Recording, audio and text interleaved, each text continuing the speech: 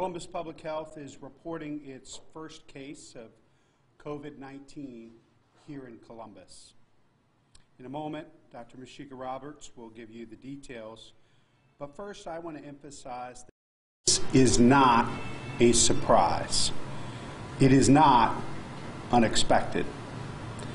Dr. Roberts and I, as well as Governor DeWine and Dr. Amy Acton, have been saying that it was a matter of when, not if, the case would be confirmed here in Central Ohio.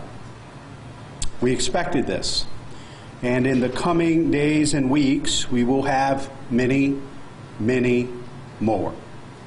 Our goal is to slow the spread of the infection and lessen the impact on our community. The procedures we have in place, including the local public health emergency that the Board of Health adopted yesterday, gives us the tools we need to protect our community. Now, I'd like Dr. Roberts to give you the details of the case. Dr. Roberts? Thank you, Mayor Ginther. We have been planning for this day, and now we are here. Columbus Public Health is reporting its first confirmed case of COVID-19 in a resident of Columbus. The case is a 49-year-old male who recently traveled on the Carnival cruise ship, the Valor. He departed from New Orleans and traveled to Cozumel and the Yucatan and returned to New Orleans on February 5th. He arrived back in Columbus on I need to correct those dates. On February 29th, he departed from New Orleans and traveled to Cozumel in the Yucatan, and he returned to New Orleans on March the 5th. He arrived back in Columbus on March the 6th and started having symptoms the next day. He sought medical treatment on March 11th and March 12th. He is currently at home in isolation and recuperating. Since we learned of this case last night, we have been working through the night and contacting all those who knew him or were with him over the last few days. Currently, we have 2 household contacts that are in quarantine, and we have 2 contacts who are exhibiting symptoms, who are in isolation, and are currently being tested. Additionally, if anyone in the Central Ohio area was on the Carnival cruise ship, the Valor, during that time, again, those dates are February 29th through March 5th, we are asking them to call us at 614-645-1519. Again, that number is 614-645-1519.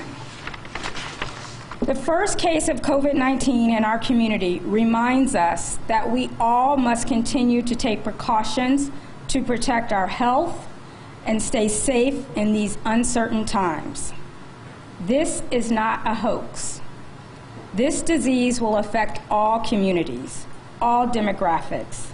This virus does not discriminate against age, race, gender, nor socioeconomic status. Columbus Public Health will continue to work closely with our local, state, and federal partners and our local health systems to take all appropriate measures to prevent and contain the spread of this virus. We will continue with our contact investigation of this case to see if there are any other potential cases in our community. I want to remind everyone, if you are sick, please stay home. Please contact your healthcare provider to get the appropriate treatment. If you feel you have traveled to an area where the virus is endemic in the last 14 days, or you've been around someone who's been diagnosed with COVID-19 in the last 14 days, please call your healthcare provider. He or she will work with you to determine if you should receive COVID-19 test or testing. Tests are available here in our community, but you need to be referred by your healthcare provider. In addition to the restrictions set in place by the state to slow the spread of COVID-19 in our community, Everyone can take precautions to protect health and prevent the spread of this infectious disease by following some very simple steps. Wash your hands often with soap and water. Avoid touching your eyes, nose, and mouth. Avoid close contact with people who are sick. Stay home when you are sick, and cover your cough and sneezes with your elbow.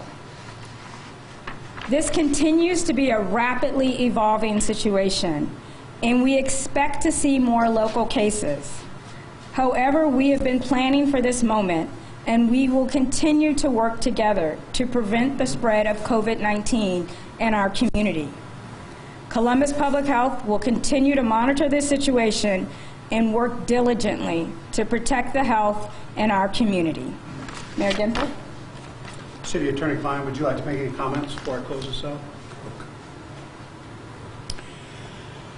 Thank you, Dr. Roberts, and again, my deepest gratitude to you and your outstanding team for their phenomenal work over the last several weeks, and I know for the several weeks and months to come, our public health department will do everything in their power to help guide us, educate us, and protect the public.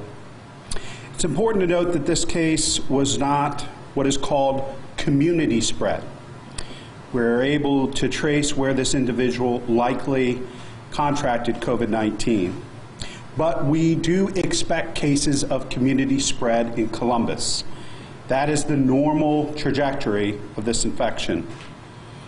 To reinforce Dr. Roberts and Dr. Acton and so many public health leaders, I want to remind the public to practice safe hygiene. Wash your hands. Cough or sneeze into your arm, not your hands. Eliminate handshaking.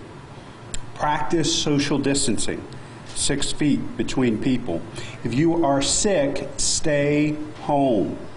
If you suspect you have COVID-19, if you've traveled to one of the hot spots in the country or in the world, if you've been in contact with someone with COVID-19, if you have a high fever, dry cough, shortness of breath, contact your health provider immediately. And just a couple other points I would like to make. First, people are starting to stock up on foods, and that's fine. Many people are also buying bottled water. Please know that the water in the city of Columbus, Central Ohio, is safe to drink. Bottled water is not necessary. Second, Election Day is coming up on Tuesday. I want to reinforce that it is safe to vote. You can vote at early vote centers, still yet today. Return absentee ballots and show up to your polling location. I do want to encourage people to double check their polling location. Our polling location changed because we had voted in a retirement nursing facility and it's moved to a school. So there are a number of polling locations that have changed in an abundance of caution of protecting our seniors in our community. But want to encourage people to get out there and vote. It is safe and critically important for folks to do that. I also want to encourage people taking those precautions, practicing good hygiene, to get out there and support local businesses in our community. This virus does not define us. We control that. We do need to take precautions, take care of ourselves, our families, our neighbors. But my wife and I are going out tonight to a local restaurant with our friends, and we're doing everything we can. And if folks don't feel comfortable going out and shopping or going to restaurants, buy a gift certificate. But let's get our resources into our local economy to make sure that we're able to weather this storm together. Dr. Roberts and I are happy to take your questions. Dr. Roberts, do people who have asthma, other underlying conditions that are shown to be more susceptible to this, should they be going to work? I know a lot of people are still going to work because they have to. But if you have one of those conditions, should they just call off or should they just stay home? Thank you for the question. So individuals who have a chronic health condition, they should be mindful of their environment. They shouldn't change their life completely. The guidance right now is they should avoid mass gatherings, but there's no guidance out there about not going to work and not doing their normal daily activities. Dr. Roberts, if residents don't have a relationship with a healthcare provider, where should they go? For residents who do not have a healthcare provider, they can call their local health department. If they live in the Columbus and Worthington jurisdiction, they can call 614-645-1519. If they are exhibiting symptoms of COVID-19, we will help to get them connected to care and get them tested. What was that number again? 614-645-1519. And is that 7 days a week, that number? That currently is 7 days a week, yes. What is the name of the ship again? The Valor, V-A-L-O-R. And what was the latest condition on that patient that was confirmed? He is resting at home and recuperating. And again, just to go over the precautions, you said some family members were being monitored as well. I said 2 household contacts are in quarantine, and then 2 close contacts are in isolation, and we're awaiting their test results. Do you know if there were other people from Columbus? Was this a part of a group that went down on the ship? So we have some preliminary information that this could have been a group of individuals who traveled together, and we're in the process of trying to contact that group and see if others are ill. Was the gentleman from Columbus proper or a suburb? The case that we're confirming lives within the city of Columbus. When you said the 2 contacts were in isolation, is that in their homes? Yes, they are both being isolated in their homes. Are you looking at other circles that this person may have worked in or traveled in, or at a church or synagogue or anything like that? Are there any other touch points that you're looking at with this case? In this particular case, this individual is unemployed, so he was not exposed at work, and when he started getting sick was the day he returned from his trip. He was so sick he stayed at home. So we don't have any other exposures other than household contacts and the individual he traveled with at this point. How quickly was the turnaround from the time this person got tested and got the results back? So it's very quick. So he was tested March 12th, which was Thursday. I don't know the exact time. And I got the call last night at 8 p.m. that his test results were positive. His samples were tested at Ohio Department of Health lab. Where did he go to get the testing? I'm not disclosing that information. Do you know how many other people are being tested at this point? We have 54 residents of Columbus and Worthington that are currently being tested for COVID-19. Previously, every winter, people get common colds and things that kind of have similar symptoms. There's probably a lot of people scared right now if they have a cold. What do you advise them to do? Individuals with COVID-19 are exhibiting symptoms that are much more significant than the common cold. I mean, these are individuals who just want to stay in bed. They are not able to go to work and not able to function. So I think that's a differentiation that people should use. Most individuals with COVID-19 have a fever as well, and we're talking a pretty significant fever. And again, a fever is defined as 100.4 or higher. All the cases that I have seen have had a pretty significant fever. So that's something that individuals should keep in mind, and that can differentiate a common cold from the flu or from COVID-19. Any other questions? There's things like, you hear stories about stores not having basic things. Does anyone know if there are some supply chain, why that's happening? Is that going to solve itself? Does anyone know when that's going to resolve itself? As far as basic things like paper towels and toilet paper and soap? I can just tell you what I've heard on the media, and the media said there is not a supply chain issue. It's just a lot of people buying in a short period of time, and that stores are restocking as product comes in. I think to Dr. Roberts' point, it's really important. I understand the fear, especially dealing with a virus that is so new and so much is unknown, and things are evolving and changing at a very rapid pace. But it's critically important that we continue to live our lives, knowing that, as I've said before, disruption is the new normal for the foreseeable future.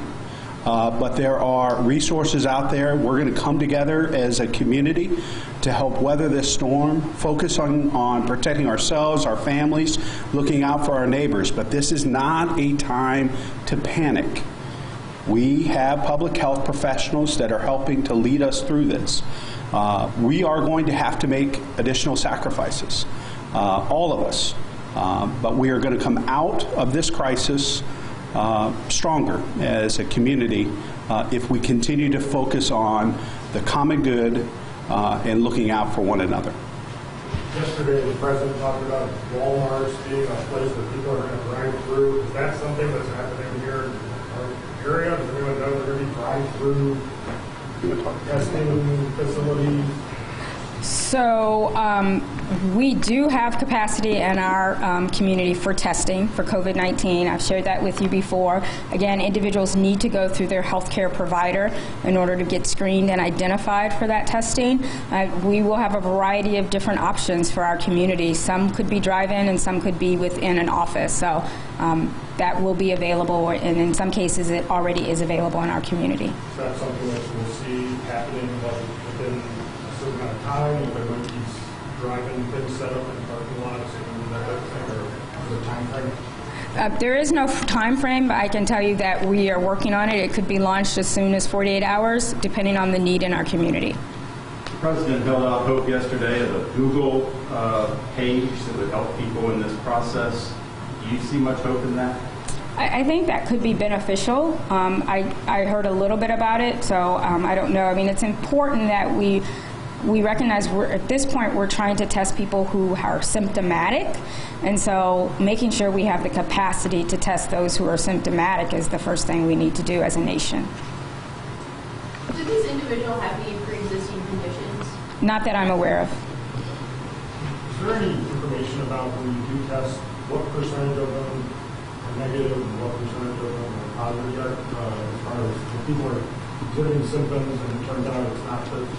I haven't seen that data at this point. Is there any sense of when there might be a peak season of this? You know, it's just starting to get noticeable. So, that's what's the mystery around this disease, and that's what concerns us as public health providers and as clinicians, is there's so much unknown about this disease. We don't know if this is the peak or if the peak is yet to come. In the news of this virus, first at the break, we were told that it tended to affect elderly people and people with compromised systems. Yet most of the Ohio cases have been people in their 50s or 40s, many of them had no underlying conditions. Are we revising now who the demographic affected is? I think the demographics of our cases in Ohio really illustrate that there's so much we don't know about this disease. I mean, we think it's over 60 who are at greatest risk. Likely they are at greatest risk of complications. We know that those with chronic health conditions are at greatest risk, again, of complications, and those with weakened immune systems are at greatest risk of complications. But as we look at the data right here in Ohio, in our case right here, it does not appear that they fall in any of those categories, but they're still very symptomatic and positive test results. So we're learning. We're learning about the risk factors of this virus as we go. Dr. Roberts, can people without health insurance call the number that you mentioned previously and access care? Yes, you do not have to have health insurance in order to get tested for COVID-19. That is not a barrier. Health insurance or not having it is not a barrier. So you're not charging them? They are not being charged for COVID-19 testing. What's the number again? 645-1519.